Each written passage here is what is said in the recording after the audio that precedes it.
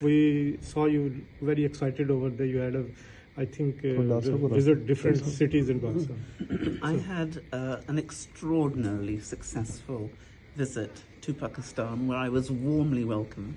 It was a great delight for me to be able to meet the President, the Prime Minister, the Deputy Prime Minister, the Finance Minister, all of them.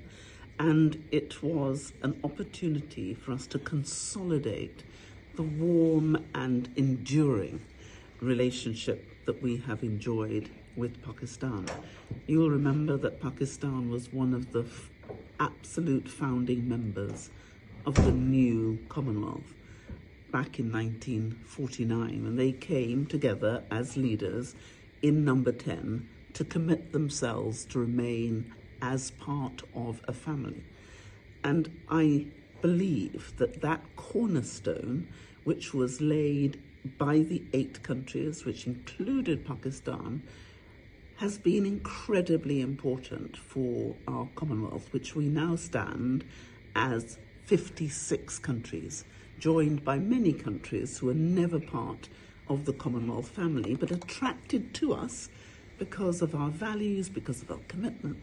And so it's a great delight for me to be here today to receive the Deputy Prime Minister, to continue our warm conversations. I'm delighted that he is here with us on behalf of Pakistan. I'm incredibly pleased that this will be the first painting that we will receive from Pakistan, which will stay in Marlborough House as a symbol of friendship and real commitment. And so when people look at this painting, they will see the beauty of Pakistan. I hope that I will get an opportunity to return to Pakistan. How many cities you visited in Pakistan? We visited, I think, 3 in all, but it was an extraordinary opportunity really to speak with the people, because as you know, Pakistan is leading on our youth agenda. Pakistan was the chair of the youth ministers meeting and will remain in the chair until it is handed over in 2020. This was your first visit of Pakistan? It was my first visit to Pakistan.